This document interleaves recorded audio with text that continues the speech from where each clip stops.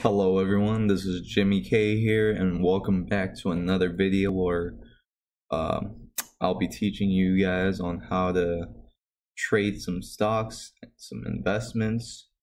So for our first news that we'll cover today will be on Warren Buffett, provided by CNBC. States that on today, that he sold all his shares of General Electric, and it reported that 17.5 million shares that he sold from GE will now go into Synchrony Financial. So that's interesting news for sure. If we look at the chart for GE, we can see this drastic decline, most likely due to the shares that were sold by Warren Buffett here. We look at the year to date, you can see it's been consistently downtrending this past year. Will it level off here? Will it increase? It's not too certain, but mostly seems unlikely with the big players getting out of the game. The lowest support will be around the $5 range, around this consistent trend line around the 30 cents range, and then it bounces up huge to all the way to $60, which if you guys invested in at the beginning of the year, or this was around 1990s, so if you guys invested in here and you held it to 1999, you guys would have won huge. But that's not important for this video. We'll be covering on the future stock predictions. It may level out to this range around the $6. It may even drop back down to the pennies at the 30 cents range. Excuse me. Been sick lately. Currently it's at the 25 range. Let's see if I can move this. Move it over here. Over here is fine. So a couple of resistance levels right here at the 31 range, which initially was a support. Now it's the resistance. It may hit that most likely, or there's a very good probability that will hit that resistance. It may even bounce back all the way to the 60 range, but I think that's mostly dependent on the news and what kind of headlines are reported for this stock. So if we look at the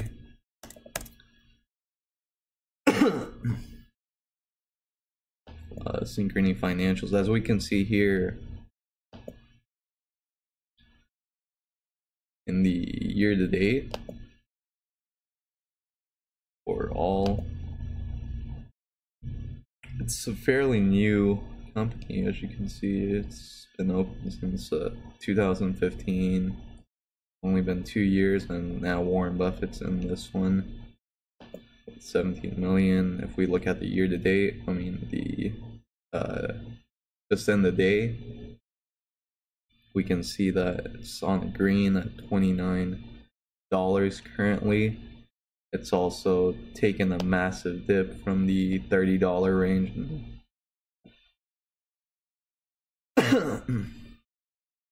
Or it's not that massive, but just the relativity of this stock compared to the other ones.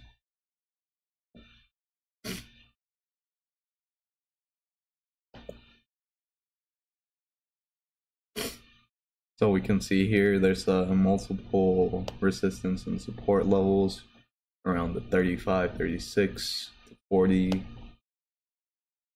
range here. Currently it's at the mid 29s, has a couple percentages for profit here. It could also bounce back down to the slower support levels of $27 and also here at the 29. So if we look at the sorry guys, I'm dying here. No, please, no. Yeah. Well, like I said, the risk for loss is very minimal here. Most likely the potential to drop is only probably $2. Meanwhile, the margin for profit is up to 36, 39. That's almost a $10 profit with $2 risk investment if you're on the long, going on the long. But since this since most of my videos are catered to new investors and traders, I would not recommend going short on any of the stocks, especially in this bull market. It would be more practical, I feel, to just be on the long-term investment and try to day trade based on these various headlines. So yeah, he just got in, or the report states that he just got into this company on today, so I'm not sure if it may impacted the overall company a little bit. We can see it's in the green. Let's see here. Give me 1 second, guys.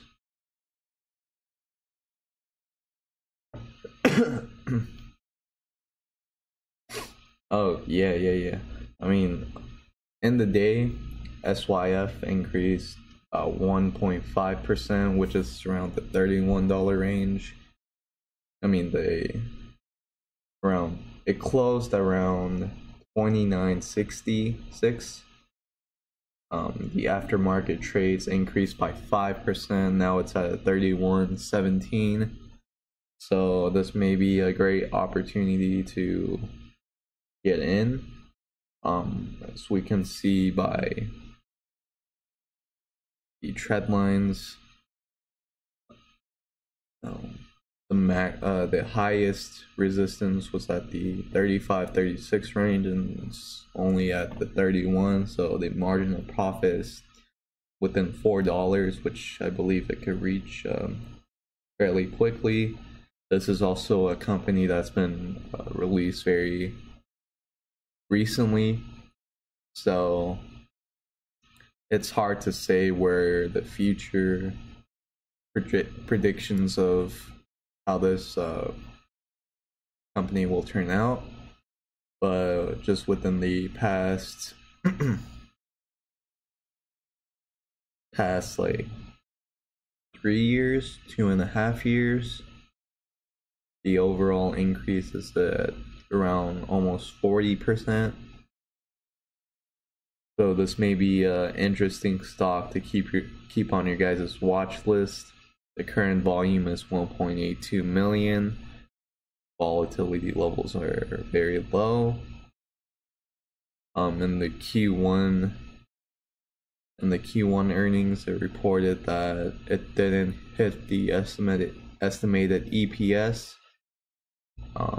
In Q2, it hit over the estimated EPS, and let's see what this company actually does. It does, let's see. It's a provider of private label credit cards and dual credits, payment solution platform. So it's basically Okay. It operates on the sales platforms, various sales platforms in the retail sector and private sector. So, and it's a holding company. Interesting. So yeah, I mean, if you guys see the potential reward in this profit, in this company, you may trade into it or invest into it. As we can see here by this news here that Warren Buffett has sold all of his shares into GE and allocated that into SYF. So if he's doing it, it must be a pretty smart decision. I haven't really looked into the SEC filings or any of that yet, but that may be also a smart, good thing to do, good thing to look at, and still maybe in the early stages in the game, and it may even increase way a lot more. The highest this company increase was around 62%, and that was already before, Buffett dropped his shares into GE and went into SYF. So even with that, there's still a 30% increase of margin back to the previous resistance. So this may be a very, very strong stock to look at going into the next year or couple of years. Obviously Warren Buffett sees the potential, so I would recommend to read up on the financial reports of this company and understanding the margin of profits it's making, the overall revenue it's bringing in for the company, and potentially if does it offer dividends. It offers a 0.72 dividend, which is around maybe 3% or so. So it seems like a very strong, solid company to go in right now, and it's also a recent release IPO. So yeah, I would take a close watch on this stock for sure. Very interesting news.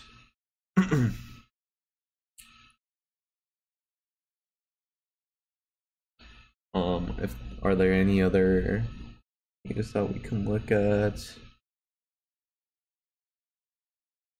Pandora got a new CEO.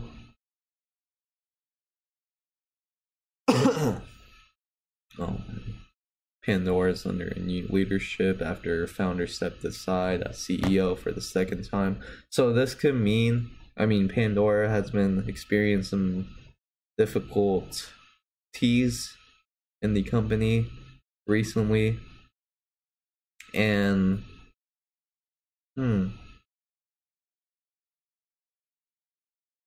yeah, just in the past year it dropped almost 40%. It's in the single digit range at the initial high of 37, which is pretty ridiculous.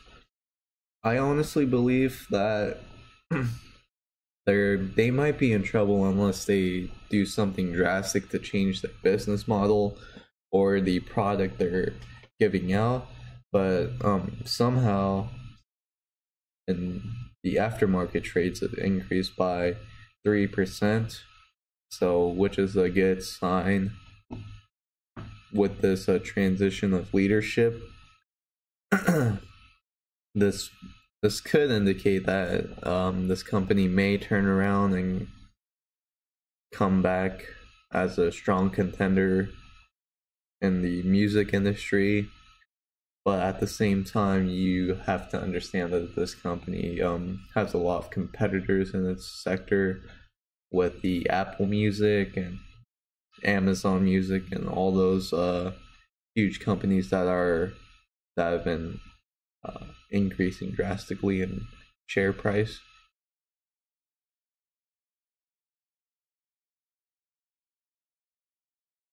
Yep, battles against Spotify, Apple Music.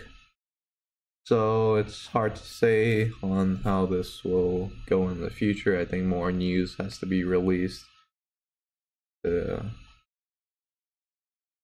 see how this will turn out in the end. They may have some partnerships with other companies going into the future with this new leadership, which could be a very good thing to look for. And yeah, I think that's about it for this video.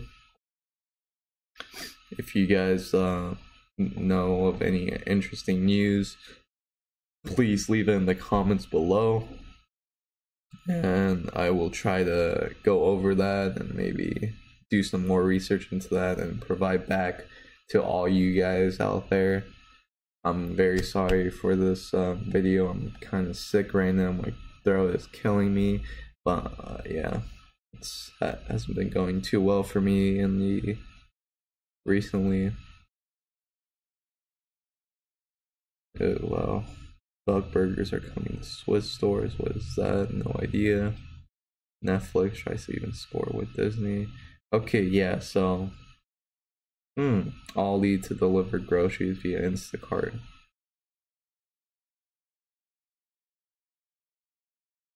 Oh, this is interesting. A grocery chain now delivers the groceries to their home, so it's like shipping groceries, I believe. German-based supermarket company on Monday. So this may be an interesting thing to look at as well.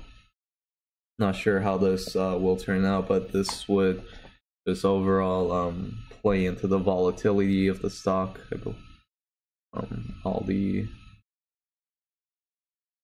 Yeah, so that's one thing to look at. We know the CEO Jason Hart said we know customers are looking for new ways to save time and money. Instacart provides easy access to our low prices at the click of a button. So that's a very good model. You know, they're saving time and money. People care about their time. They care about saving money from driving out and going to the groceries themselves. So I feel like this would provide a lot of value for the customers, and I could see this being like the new standard going into the future, definitely with the Amazon wholesales and all that. So yeah, those three companies would be on my watch list, and I will look very closely at those companies and how they do in the future, going into the future, and how these news affect their company as well as their investments and stocks, all that. So it's a very interesting time here. Let's see here. According to the NPD group, 52 million Americans buy their groceries online. I mean, if you guys buy your groceries online, please leave it in the comments below. So maybe we could raise some awareness on how that system is. Have you guys received any bad quality products, foods that you guys ordered online? Has it been better, worse? You know, how is the customer service to that? How long does it take to ship those products? Do they deliver based on the expired dates? Have you received any groceries that have been expired that they try to get rid of? Those are all potential things to look at. I would expect that would be a very likely, especially with this new model and the fact that it hasn't been out for too long. So yeah, young people are using the internet to buy food for themselves and their family. We can also look at the prices of all that, and I don't know, do we tip them for this? Probably, right? I believe this would be a tipping reason to tip. So yeah. Alright guys, I hope you enjoyed this video. like I said again, look at those 3 stocks very carefully. They may have some very large volatility going into the future weeks, months, years, and they may be a huge player in the stock market coming up, but who knows. So once again, look out for SYF, ALDI, and what was the other one? Also look at GE. We don't know if that may be a potential company to short. Oh yeah, and Pandora, obviously, with the new leadership. We'll see how that plays out and read more of their statements, stuff. So yeah, I hope you all enjoyed this video. I hope it helped some of you guys and clarified some of the news and maybe some of the chart analysis. And yeah, if you all enjoyed this video, please leave a like, subscribe, leave some comments on what type of videos you guys would like to see, and you know, just any advice. Maybe we could just chat, discuss about stocks and pennies and penny stocks and how those may play out going into the future. So yeah, happy trading, everyone. Please stay in the green, minimize those risks, and trade and invest intelligently, y'all. Thank you for sticking all the way through to this video. I hope you enjoyed, and take care, y'all.